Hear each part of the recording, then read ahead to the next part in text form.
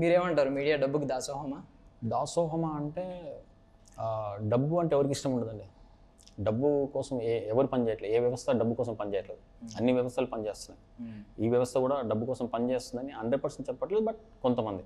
But కొంచెం బాధ్యతాయుతమైన వాళ్ళు చేసేది ఏంటంటే ఖచ్చితంగా రెస్పాన్సిబుల్ జాబ్ అది. సో వాళ్ళు డబ్బుకి దాసోహం అవడం కరెక్ట్ కాదు యాక్చువల్గా. అంటే 100లో 100%గా ఇలా చేస్తుంది వ్యవస్థ అంటే అది డెఫినెట్లీగా ఇది కాంట్రవర్సీ టాపిక్. 100% అంటే ఆ రైటే లేదు ఎవరికి. అంటే ఒక వ్యవస్థ గురించి 100%గా మనం డిక్లేర్ చేయడానికి ఎవరికి రైట్ లేదు. ఎందుకంటే 100% ఎవరు ఉండరు. ఇంకా 100లో ఎక్కువ 10% ఉంటుంది. ఆ 10% పీపుల్ని మనం ఫోకస్ చేసినప్పుడు డెఫినెట్లీ ఇలాంటి కాంట్రవర్సీ వచ్చే అవకాశం ఉంటుంది. అందుకని ఇది ఎక్కువ మోర్ కాంట్రవర్సీ అయింది. సో మీ మూవీస్ అన్నీ రాగా ఉంటాయి కంప్లీట్గా, మీరేమో చాలా మంచిగా మాట్లాడతారు. మీ మైండ్లో ఎలా ఉంటుందో మరి? రా అట్మాస్ఫియర్ ఉంటుంది ఏంటో మరి. ఎన్ని కాంట్రవర్షియల్ అయినా మళ్ళీ నెక్స్ట్ సబ్జెక్ట్ కూడా అలాంటివి ఎంచుకుంటూ ఉంటారు. సో ఈ సబ్జెక్ట్ విషయానికి వస్తే డైరెక్ట్ మీడియాని టార్గెట్ చేయడం అనేది మరి మీకు కనీసం ఆ ధైర్యం ఎలా వచ్చింది అనేది నాకు. మీడియాని అంటే ఇప్పుడు కథ చేసేటప్పుడు కూడా ఎక్కడ ఇది మీడియాకి ఎగెనిస్ట్ అయిపోతుంది, అలా మీడియా నేను టార్గెట్ చేస్తున్నాను అని ఎక్కడ లేదు. బేసిక్ ఏంటంటే బ్యాక్డ్రాప్ అలాంటిది. ఒక బ్యాక్డ్రాప్ మనం తీసుకున్నప్పుడు ఏంటంటే దాన్ని చాలా స్ట్రాంగ్గా చెప్పాలి. అంటే రూట్స్ నుంచి చెప్పాలి. ఒక సీడ్ మనం ఒక ప్లేస్లో వేస్తున్నాము అంటే ఆ సీడ్ ఎక్కడి నుంచి ఎలా వస్తుందో, సీడ్ పెరిగి పెద్ద అయ్యి చెట్టు పెద్ద అయిన తర్వాత ఫ్రూట్స్ ఎలాగ పళ్ళు కాయలు కాసో అక్కడి వరకు మనం ఒక కథ లైఫ్ చెప్పేటప్పుడు డెఫినెట్లీగా మంచి చెడు రెండు ఉంటాయి.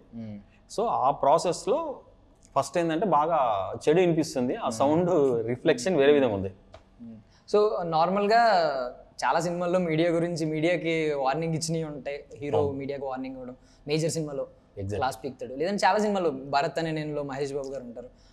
అండ్ పోలీసుల్ని కమీడియన్స్గా చూపించి, అంటే చాలా సినిమాల్లో క్లైమాక్స్లో అంతా అయిపోయాక వస్తారు పోలీసులని. ఇలాంటి చిన్న చిన్న ఉంటాయి. అది చూస్తారు, నవ్వుకుంటారు, లేదంటే కొన్ని ఇంపాక్ట్ ఓకే కరెక్టే అంటారు, వదిలేస్తారు. బట్ ఒక సిరీస్ మొత్తం గ్రే షేడ్లో మీడియాని చూపించడం అనేది ఇంపాక్ట్ ఉంటుంది అంటారు కదా, కొంచెం ఇంపాక్ట్ ఉంటుంది కదా. అంటే చూసే వాళ్ళకి బయట ఆడియన్స్కి మేబీ ఇదే కరెక్ట్ ఏమో, మీడియా కరెక్ట్ కాదేమో అని అనిపిస్తుంది కదా. 100% ఇంపాక్ట్ ఉంటుంది. బట్ ఇంపాక్ట్ చూసే ప్రాసెస్లో ఎలా ఉంటుందంటే చూసే పర్స్పెక్టివ్ ఒకటి ఉంటుంది. కానీ ఇప్పుడు కథలో తీసుకున్నాము, ఒక యాంటగనిస్ట్కి క్యారెక్టర్స్ని పెట్టి మీడియాని చూపించామనుకో definitely that is complete negative. అంటే కావాలని ఒక పర్స్పెక్టివ్ ఉంటుంది, అది కావాలని చూపించినట్టు. ఏదో ఒక క్యారెక్టర్ని పెట్టి కథలో లేకుండా ఒక క్యారెక్టర్ని పెట్టి దాంతో ఆడియన్స్కి ఏదో బౌండ్ చేయాలి, అది అలా అయితే డెఫినెట్లీ రాంగ్ అది. కానీ దీంట్లో నేను ఏమనుకున్నాను అంటే మెయిన్ కథలో ఉన్న మెయిన్ కీలక పాత్రలు ఏవైతే ఉన్నాయో, మెయిన్ ప్రొటాగనిస్ట్ క్యారెక్టర్స్ వాళ్ళే మీడియా. సో నా పాయింట్ ఆఫ్ వ్యూ డెఫినెట్లీ ఈ మెయిన్ ప్రొటాగనిస్ట్ ఏదైతే ప్లే చేస్తున్నాయో ఆడియన్స్ పాయింట్, నా పాయింట్ ఆఫ్ వ్యూ వచ్చి డెఫినెట్లీ హీరో. సో మీరు చెప్పిందే నాకు ఇంకా గొప్పగా అనిపించింది సార్. మెయిన్ ప్రొటాగనిస్ట్నే పెట్టి డైరెక్ట్ గ్రే షేడ్లో పెట్టారు కదా సార్. యాంటాగనిస్ట్ పెట్టినా ఓకే, సంథింగ్ ఒక క్యారెక్టర్ పెట్టారు, నెగిటివ్ క్యారెక్టర్, సో నెగిటివ్గా చూపిస్తున్నారు అంతా అనుకోవచ్చు. ప్రొటాగనిస్ట్నే పెట్టి గ్రే షేడ్లో పెట్టి చూసి, ఇప్పుడు గ్రే షేడ్లో పెడితే కూడా ఇన్స్పైర్ అయ్యే వాళ్ళు ఉన్నారు. ఇప్పుడు నేను 4 years TV9లో వర్క్ చేశానండి. సో జనరల్గా సోషల్ మీడియాలో రకరకాల ఫేక్ న్యూస్ వస్తాయి. సో బయటవాడు ఏమనుకుంటాడంటే ఇది ఫేక్ న్యూసా కాదా నిర్ధారించుకోవాలంటే ఒక సోకాల్డ్ కొన్ని శాటిలైట్ ఛానల్స్ లైక్ TV9 ఏదో ఒకటి ఆ ఛానల్ పెట్టి చూస్తాడు. ఇది అక్కడ న్యూస్ వస్తే ఓకే ఇది జెన్యూన్ న్యూసే, ఫేక్ న్యూస్ కాదు. సో వాళ్ళు అంత వెరిఫై చేసుకుంటున్నప్పుడు మీరు మీడియా డబ్బుకు దాసోహం అని ఇంత కంప్లీట్గా ఒక ట్యాగ్ లైన్ పెట్టి ఒక వెబ్ సిరీస్ తీస్తే అంటే వాడికి ఉన్న ఆ నమ్మకం పోతుంది కదా అని నా ఉద్దేశం. మీడియా లేదండి, యాక్చువల్గా ఈ స్టేట్మెంట్ 100% ఐఎమ్ నాట్ యాక్సెప్టెడ్. డబ్బుకు మీడియా దాసం స్టేట్మెంట్ కాదు. బట్ నా కథలో ఉన్న స్టేట్మెంట్ ఏంటంటే మీడియా రాస్తుంది వాస్తవాలా, ఆ వాస్తవాన్ని మీడియా చూపిస్తుందా అనేది నా కాంటెక్స్ట్లో. సో అది వేరు, ఇది డైరెక్ట్, ఇది just I think publicity stunt. ఇది మీడియా దాసం పబ్లిసిటీ స్టంట్ అది. బట్ ఆ కథలో లేదు. మీరు చూసిన 6 episodes చూసినప్పుడు కూడా ఆ 6 episodes ఎక్కడ కూడా ఆ ట్యాగ్ లైన్ సంబంధం లేకుండా ఉండండి. నేను చూశాను. అంటే ఇప్పుడు వెనకాల డెడ్ బాడీ కవర్ చేయడం ఇవన్నీ నేను రిపోర్టర్గా వర్క్ చేశాను కాబట్టి ఉంటుంది. రిపోర్టర్కి ఒక ప్రెషర్ ఉంటుంది. అంటే రిపోర్టర్కి ఒకటి ఉంటుంది ఏంటంటే మనం ఎలివేట్ అవ్వాలి, టీఆర్పీ రేస్ కాబట్టి ఆబ్వియస్లీ. సో మన ఛానల్లో విజువల్ బాగుండాలి, వెనకాల ఇది బ్యాక్గ్రౌండ్లో పడాలి, ఇదంతా కామన్ థింగ్. బట్ మీరు ప్రమోషన్స్లో ఇంకొక వీడియో రిలీజ్ చేశారు, బిందు మాధవి గారి వీడియో. అదేంటంటే సోకాల్డ్ ఒక పబ్లో డ్రగ్స్ దొరికినాయి, ఒక సోకాల్డ్ పర్సనాలిటీ ఉన్నారు అని చెప్పి వెంటనే ఈలోపు అమౌంట్ క్రెడిట్ అవుతూ ఉంటే వెంటనే మాట మార్చేసి లాస్ట్కి సాల్ట్ ప్యాకెట్స్ దొరికినాయి. అండ్ ఆ సోకాల్డ్ పర్సన్ ఇండియాలోనే లేరు, పబ్లో కాదు, లండన్లో ఏదో షూట్లో ఉన్నారు అని చెప్పి ఇంకా పడితే మీడియా క్షమాపణలు కోరుకుంటుంది అని చెప్తారు. సో బట్ ఇది ప్రమోషనల్ వీడియో అనుకుంటే ప్రమోషన్ ప్రమోషనల్ వీడియో అనుకుంటే బట్ రీచ్ ఎక్కువ ఉంటుంది కదండి ప్రమోషనల్ వీడియోకి. అంటే ఒక మనం అనుకున్న ఒక కంటెంట్ని మనకున్న ఒక ప్రాజెక్ట్ని ఎలాగ ఆడియన్స్లో తీసుకెళ్లే ఒక ప్రాసెస్ అంతే. సో 100% రిలీజ్ అయిపోయింది. Before release I can take అది promotion buzz only. After release definitely చూసిన తర్వాత వచ్చే రియాక్షన్ వేరు. కంప్లీట్ చూసిన తర్వాత చాలా చాలా ఎక్స్ట్రాడినరీ ఉంది. హిందీలో ఒక పాత్రలో ఒక జంతారా స్టాండర్డ్ కనిపించింది. ఐ థింక్ ఇంత క్వాలిటీ రాలేదని చెప్పారు. తెలుగు ఓటీటీ ప్లాట్ఫామ్ ఇంత క్వాలిటీ రాలేదని చెప్పారు. ఈవెన్ ఓటీటీ ప్లే అని మీకు తెలుసు, ట్విట్టర్లో వన్ ఆఫ్ ద చాలా ఫేమస్ ఓటీటీ ప్లే ట్విట్టర్లో ఉంటుంది. దాన్ని సంతోష్ శివన్ అండ్ ఇంకోటి కాంతారా డైరెక్టర్ కమ్ హీరో దాన్ని ఫాలో అవుతారు. అండ్ మనోజ్ వాజ్పేయి ఫాలో అవుతాడు అంత ఆ ట్విట్టర్ని. సో యాక్చువల్గా రిలీజ్ అయిన ఒక 3-4 అవర్స్కి వాళ్ళు ట్వీట్ చేసిన విధానం టెరిఫిక్. అది ఎంత అవుట్ స్టాండర్డ్ ఓటీటీ తెలుగు ఇంతవరకు రాలేదు. అంటే ఇంత ఒక ఫిల్మ్ మేకింగ్లో ఉంది. దట్టు ఎంత ఎంగేజింగ్ ఉంది, తను నెరేటివ్ స్టైల్ కానీ షార్ట్ కంపోజిషన్స్ కానీ, దట్టు ఆ ఆడియన్స్లోకి ప్రతి క్యారెక్టర్ గుర్తుండిపోతుంది. అంటే వెబ్ సిరీస్ అయిపోతే డెఫినెట్లీ నవదీప్తో పాటు ఉన్న ఆల్ కాస్టింగ్ మనకు మైండ్లో ఉంటుంది. అంటే క్యారెక్టర్స్ని ఎంత స్ట్రాంగ్గా ఉన్నాయి, చాలా బోల్డ్గా చెప్పాడు. దట్టు తెలుగులో ఇలాంటిది మాత్రం చూడలేదని పెట్టారు. I'm very very happy. So promotion కోసం ధైర్యం చేసి ఒక ముందడుగేశారు. సో ఆల్రెడీ రిలీజ్ అయిన తర్వాత ప్రమోషన్కి దీనికి సంబంధం లేదు, ఇది కంప్లీట్గా మీరు చెప్పాలనుకుని చెప్పారు. సో ఆల్రెడీ నవదీప్ గారికి చాలా మంచి అప్లాజ్ అయితే వస్తుంది బయట. ఎగ్జాక్ట్. సో అసలు నవదీప్ గారు ఎలా సెట్ అవుతారు అనుకున్నారు ఆ క్యారెక్టర్కి? ఆయన ఏమో చాక్లెట్ అంటే ఆయన ఎన్ఆర్ఐలా ఉంటారు. ఎగ్జాక్ట్లీ. అంటే ఒక కథ అంటే జనరల్గా ఏంటంటే మనం కథ అనుకున్నప్పుడు ఆ కథలో ఎప్పుడైతే ఒక రాస్తున్నప్పుడు ఫైనల్ షేప్ వచ్చే వరకు ఒక విజువల్ అయితే వచ్చేస్తుంది. ఆ విజువల్ వచ్చినప్పుడు ఏంటంటే నాకు ఆ షేప్ ఏదైతుందో ఫైనల్గా మనకు ఎప్పుడంటే ఎవ్రీడే ఒక క్యారెక్టర్తో మనం ట్రావెల్ అవుతాం యాక్చువల్గా. అంటే జనరల్గా మనం ఒక ఐడియా అనుకున్నప్పుడు ఐడియా నుంచి మైండ్ రన్ అవుతుంటుంది. అంటే ఎవ్రీడే ఇప్పుడు ఎగ్జాంపుల్ ఒక ఐడియా మనకు వచ్చినప్పుడు మీరు ఫ్రెండ్స్తో తిరగండి, పార్టీకి వెళ్ళండి, లేకపోతే ఒక సినిమా చూస్తాం, ఆటోమేటిక్ ఈ కథ ఏదైతే రాస్తున్నారో దాని రిఫ్లెక్షన్ కనిపిస్తూ ఉంటుంది. ప్రతిదీ మీకు బౌన్స్ అవుతుంటుంది. అరే అదేదో నా కథ అదేదో బాడీ లాంగ్వేజ్ నాకు యూజ్ అవుతుంది, ఆ కథ దీనికి అది ఆ థాట్ ప్రాసెస్ స్టార్ట్ అవుతుంది. ఆ థాట్ ప్రాసెస్ స్టార్ట్ అయినప్పుడు ఏంటంటే కథ ఫినిషింగ్ స్టేజ్కి వచ్చే వరకు ఒక స్కెల్టన్తో పాటు ఒక ఇమాజినేషన్ వస్తుంది. ఆ ఎండింగ్ వచ్చేస్తుంది, బిఫోర్ ఎప్పుడు రాదు. కథ ఫినిషింగ్ స్టేజ్లో అరే ఇది నవదీప్ చేస్తే అలా ఉంటుంది, బాగుంటుంది, తను ఎప్పుడు చేయలేదు, కంప్లీట్ తనకు రివర్స్లో ఉంటుంది, నాకు కైట్ కాంట్రాస్ట్ చేసిన ఒక ఎక్స్పెరిమెంట్ ఉంటుంది. సో అలా చెప్పినప్పుడు ఏంటంటే అందరికీ చాలా వరకు ఇది టూ ఎక్స్పెరిమెంటల్ అన్నారు. అంటే ఎలా సెట్ అవుతాడు అసలు, మదనపల్లిలో పుట్టిన క్యారెక్టర్ కావాలి, that periodic local guy smell కావాలి, ఎలాగనే అందరికీ ఈవెన్ ఆహా అవ్వచ్చు అందరికీ ఆల్మోస్ట్ ప్రొడ్యూసర్స్ అందరికీ కూడా కొంచెం చిన్న ఒక జర్కీగా ఉంది ఏంటి అనుకున్నాడు. బట్ నేను వెళ్ళి కథ చెప్పినప్పుడు నాకు కనెక్ట్ అయిపోయాడు. తనకు కూడా కొంచెం డౌటే ఉంది. నవదీప్ కథ చెప్పినప్పుడు క్యారెక్టర్ బాగుంది, ఇదంతా బాగుంది, కానీ నేను ఎలా ఫిట్ అవుతా నాకు అర్థం కావట్లేదు, నీ ఫిలిం అన్నీ రాగా ఉన్నాయి, కాళీచరణ్ నైటే చూశాను, కంప్లీట్ రాగా ఉంది, అసలు ఈ రాలో నేను ఎలాగ బ్లెండ్ అవుతాను నాకు అర్థం కావట్లేదు. లేదు 100% ఫస్ట్ తను చూస్తూ మాట్లాడుతున్నప్పుడు తన వే ఆఫ్ టాకింగ్, తన వే ఒక టెక్నీషియన్కి ఇచ్చే రెస్పెక్ట్ అవ్వచ్చు, మాట్లాడే విధానం అవ్వచ్చు, ఆ క్యారెక్టర్ తనకు కనెక్ట్ అయినప్పుడు తను ఏదైతే చెప్పేటప్పుడు రియాక్ట్ అవుతుందో ఆ రియాక్షన్ నాకు నచ్చింది. ఎస్పెషల్లీ తన ఐస్ని వాడుకోవడానికి తను ఫస్ట్ సెలెక్ట్ చేసుకున్నాను.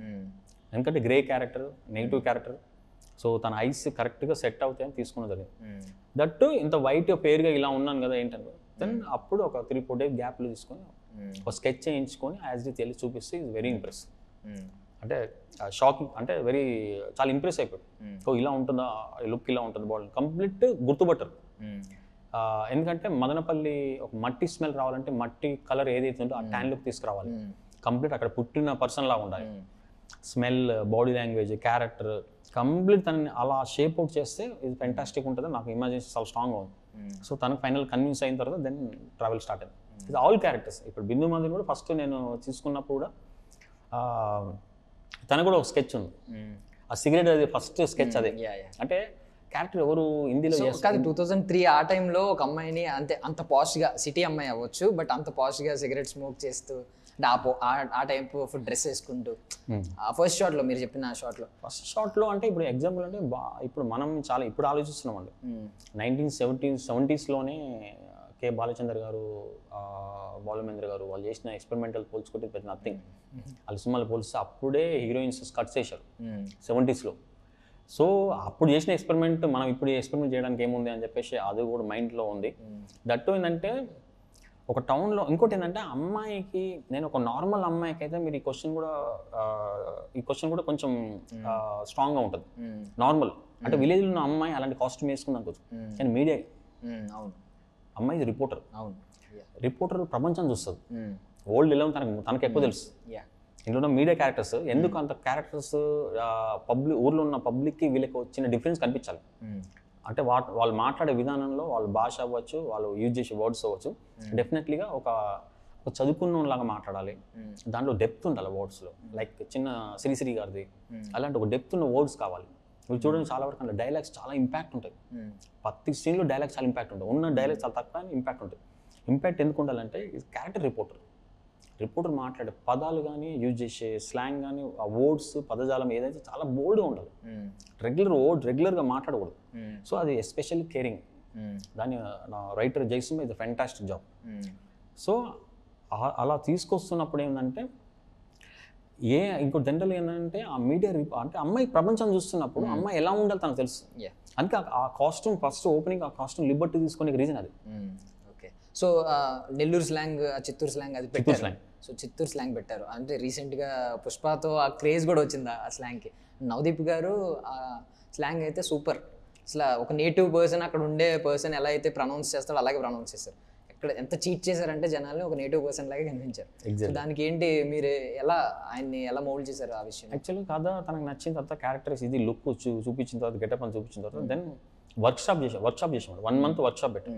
ఆ వర్క్షాప్లో ఎవ్రీడే ఆల్ యాక్టర్స్, బిందు, నవదీప్, మిగతా సైడ్ క్యారెక్టర్స్ అందరు ఎవ్రీడే మెయిన్ సీన్స్ అన్నీ వర్క్షాప్ పెట్టుకున్నాం. అంటే మేజర్ కీ సీన్స్ ఉంటాయి కదా, కథ ఆ కీ సీన్స్ అన్ని ఎవ్రీథింగ్ పెట్టుకున్నాం. ఎవ్రీడే ఎలా చేస్తుంది, బోల్డింగ్ ఎలా ఉంటుంది, ఎలా మాట్లాడుతుంది. ఇంకోటి ఈ character scene some scenes shoot చేశాను అంటే ఇలా ఉండబోతుంది అనేది ఇంపాక్ట్ కోసం.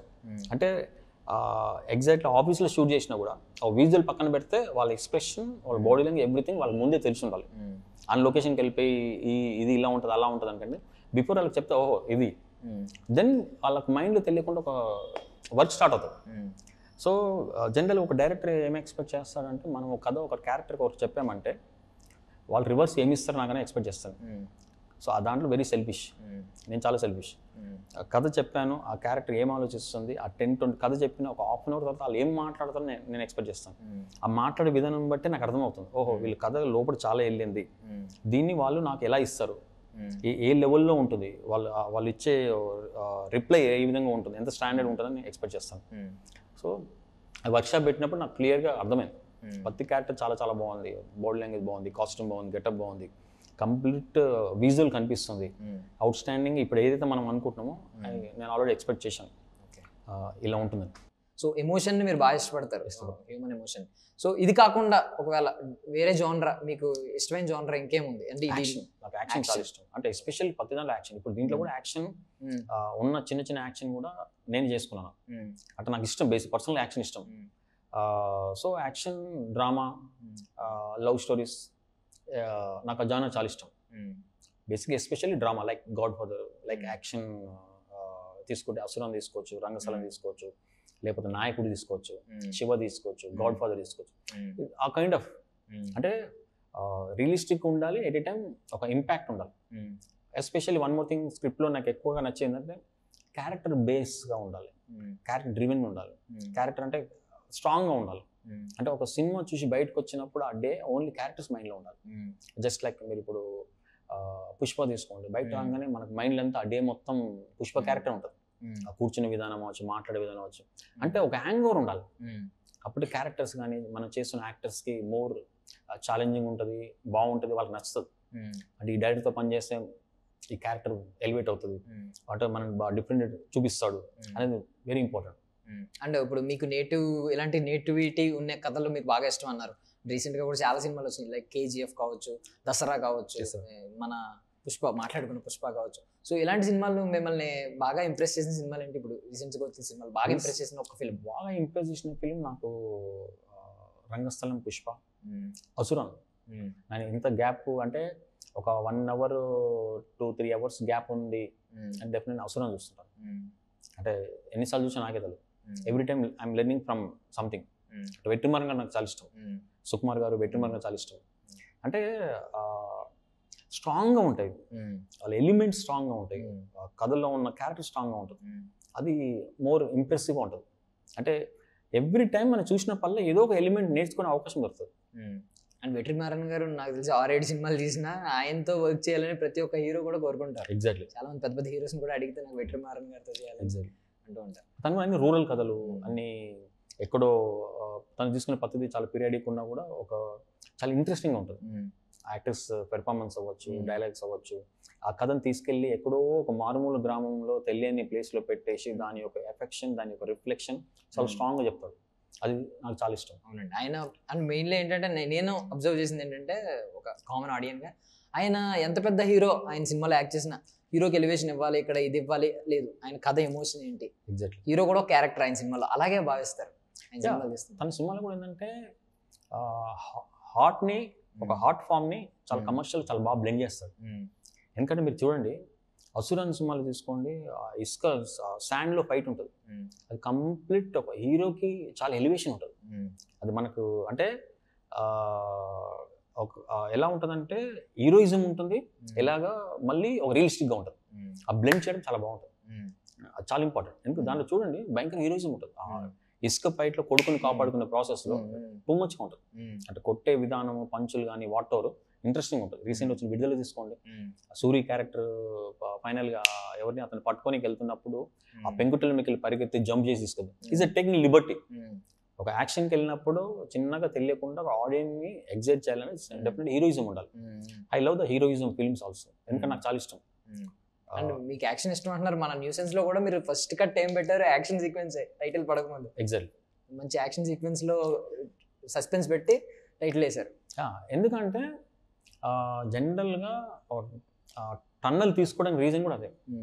జనరల్గా ఒకరిని అటాక్ చేయాలి అంటే, ఒక ఊరిలో ఉన్న అటాక్ చేయాలన్నప్పుడు అవుట్స్కట్లో చేయాలి, ఒకటే రూట్ ఉండాలి.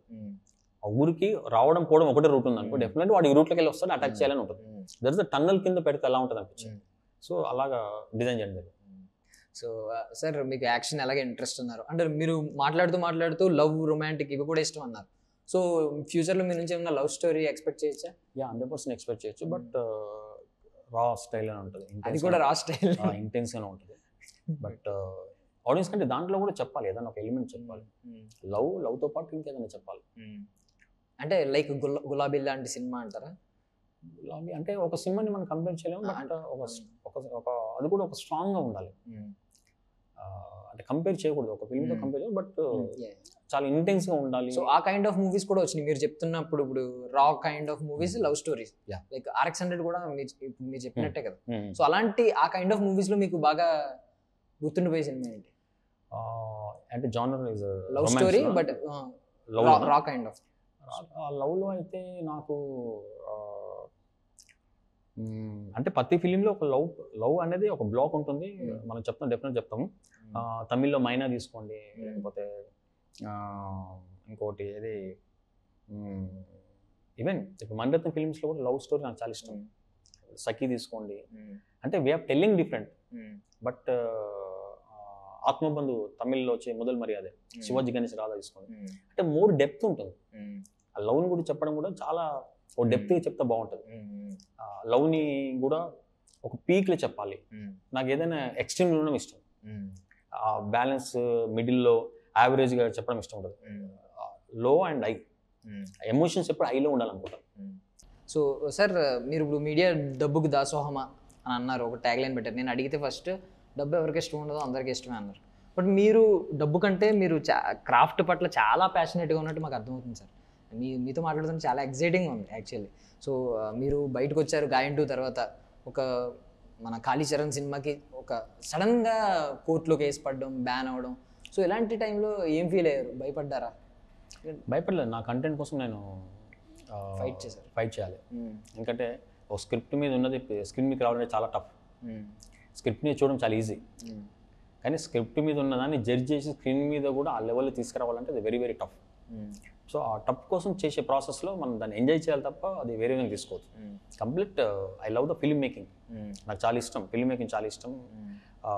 సో ఆ ప్రాసెస్ నేను ఆ జర్నీలో మ్యాక్సిమం ఏదైతే ఒక పేపర్ మీద ఉన్నదాన్ని ఒక డబుల్గా త్రిబుల్గా విజువల్గా అండ్ ఎమోషన్స్గా చాలా స్ట్రాంగ్గా ఉండాలనుకుంటాను. అంటే చూసినప్పుడు ఆడియన్స్ని ఊక్ చేయాలి, ఆడియన్స్ని లాక్ చేయాలి. అరే నా సినిమా చూసి ఆడియన్స్ని డెఫినెట్గా డిస్టర్బ్ చేయాలి. అరే ఇడు భలే తీశాడు రైడు, అది కావాలి నాకు. సో ఇప్పుడు అందరూ ఆ వర్డ్ ఎక్కువ నా ఫ్రెండ్స్ మధ్యలో ఇప్పుడు ఈవెన్ రీసెంట్గా ఆదిపురుష్ కెమెరామెన్ కార్తీక్ పల్ని వాళ్ళు ఇచ్చిన మెసేజ్ అలానే ఉన్నాయి, ఏం తీశాడు భలే తీశాడు రైడు అని. సో చాలా స్ట్రాంగ్, అంటే అలా ఉండాలి. అంటే సినిమా తీస్తే చాలా స్ట్రాంగ్గా ఉండాలి, good or bad what ever ఏదని చెప్పినా కూడా స్ట్రాంగ్గా ఉండాలి. ఫైనల్లో ఒక్క క్వశ్చన్ అడుగుతాను, అంటే ఓపెన్గానే అడుగుతున్నాను. ఏంటంటే మీకు ప్రతి ఒక్కరికి ఏదో ఒక హీరో మనసులో ఉంటారు. అంటే ఇప్పుడున్న జనరేషన్లో ఈ హీరోతో ఎప్పటికైనా ఒక సినిమా చేయాలి, అలా ఒక ఫేవరెట్ అనో లేదంటే వాళ్ళని చూసి ఈ హీరోతో ఇతని యాక్టింగ్ స్కిల్స్ని మనం ఉపయోగించుకోవాలని ప్రతి ఒక్క డైరెక్టర్గా ఉంటుంది. సో అలా మీ మనసులో ఎవరైనా ఉన్నారు? ఒక్కరేం చెప్పండి, అందరు హీరోలతో పనిచేయాలని. అంటే చిరంజీవి గారితో డ్రీమ్ ఉంటుంది, ప్రభాస్ గారితో డ్రీమ్ ఉంటుంది, బన్నీ గారితో డ్రీమ్ ఉంటుంది, చరణ్ గారితో డ్రీమ్ ఉంటుంది. రామ్ చరణ్ గారు అంటే ఎవరికి ఇష్టం ఉండదు, రంగస్థలం చూస్తే ప్రతి ఒక్క టెక్నీషియన్కి చాలా చాలా కనెక్ట్ అయిపోయారు. అట్లా ఎన్టీఆర్ గారు తీసుకోండి, అందరూ ఆల్ యాక్టర్స్తో పని చేయాలి, ఆల్ యాక్టర్స్తో మనం నేర్చుకోవడం చాలా ఉంది. అంటే ఒక డైరెక్టర్గా మన కథ రాస్తాం, బట్ కొన్ని సినిమాలు చేసేటప్పుడు యాక్టర్స్ నుంచి కూడా మనం నేర్చుకుని చాలా ఉంటుంది, కంపల్సరీ నేర్చుకునే ఛాన్స్ ఉంటుంది. ఎందుకంటే ఒక కథలో ఒక సీన్ చేసినప్పుడు ఆ సీన్ ఎక్స్ప్రెషన్ మనం ఒక 90% చెప్తాం, లేదా 100% 150 చెప్పినప్పుడు 90% చెప్తాము, 100% చెప్పినా కూడా 200% వాళ్ళు మనకి ఇస్తారు. అంటే తెలియని ఇంకొక లేయర్ యాడ్ చేసి ఇస్తారు. సో అది లెర్నింగ్ ప్రాసెస్. డెఫినెట్లీ అందరితో పని చేయాలి ఉంది, అందరితో ఒక డిఫరెంట్గా ట్రై చేయాలి. ఎవరు చూడండి ఒక యాంగిల్, అంటే మనలో కూడా తెలియకుండా డెఫినెట్లీ ఒక ఆడియన్స్ ఉంటాడు, ఫ్యాన్ ఉంటాడు, డెఫినెట్లీ ఒక ఫ్యాన్ ఉంటాడు.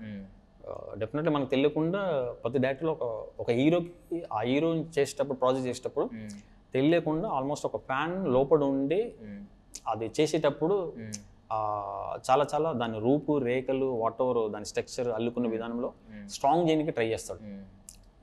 సో ఇప్పుడు నవదీప్ గారిని చూపించినట్టు ఎవరో చూడని విధంగా ఇప్పుడు ఏ హీరో అయినా కొత్తగా ఎవరో చూడని విధంగా చూపించాలనే కోరిక అయితే చాలా ఉంది. సో ఆ కోరిక నెరవేరాలని మేము మనస్ఫూర్తిగా కోరుకుంటున్నాం, మాకు కూడా ఎందుకంటే చూడాలని ఉంటుంది కాబట్టి. All success sir. మీరైతే స్టార్టింగ్ కాంట్రవర్షియల్ మీడియా మీదే నెగిటివ్గా గ్రే షేడ్ పెట్టి వచ్చారు, బట్ మీడియా కూడా మీతో మీరు మాట్లాడుతుంటే we fell in love with you అన్నట్టుంది అనమాట. Thanks lot. ఎందుకంటే నా కథలో మీడియాని హీరో కాబట్టి. సో సెకండ్ సీజన్ ఇంకొంచెం బోల్డ్గా ఉంటుంది. సో ఎప్పుడు రాబోతుంది sir second season? Mostly with in 3 months వస్తుంది. So I wish you all success sir. ఇదే కాదు, ఇక ఫ్యూచర్ మీ ప్రతి ప్రాజెక్ట్ కూడా ఇలాగే ఇంకా ముందుకు వెళ్ళాలని, ప్రతి ఒక్క హీరోతో మీరు ప్రాజెక్ట్ ప్రతి ఒక్క హీరోతో కలిసి పనిచేయాలని మనస్ఫూర్తిగా కోరుకుంటున్నాను. Thanks lot. Thank you so much for giving your time. Thank you అండి.